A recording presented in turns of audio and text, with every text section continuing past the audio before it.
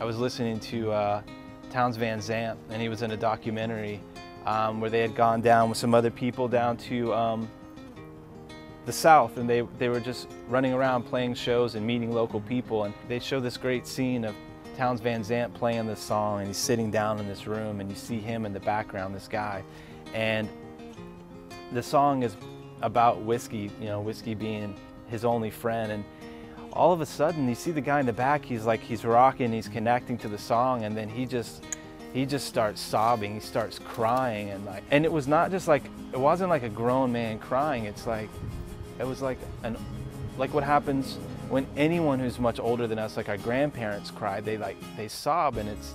you know, it comes from somewhere deep, you know, it's something they've thought a lot about, whether it's regrets but I was really attached to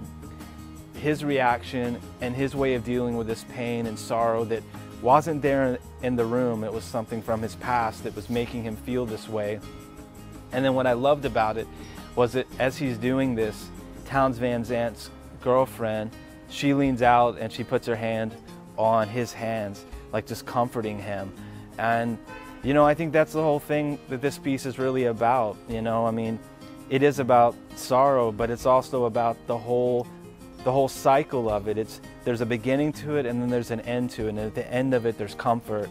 The depths of your sorrow are equal to the heights of your joy, and you can only experience great joy by having really low moments of sorrow. But I wanted to be able to have this space between, you know, both of these moments where, you know, he's obviously feeling that pain, and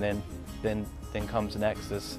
different scene. So keeping them separate was just more another way of just creating atmosphere between these two emotions. Both oil paintings, so I used a really turpentined, washed down, really dirty, nasty a paint effect, and at the very end I built up these really pure pigments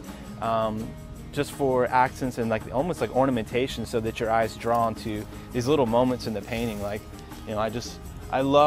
loved his cheek, and I loved the way that you can just feel that sorrow and that tear about to break out of his eye. So again, I just made these little moments, little individual spots that I wanted the viewer to find and hopefully spend more attention looking at.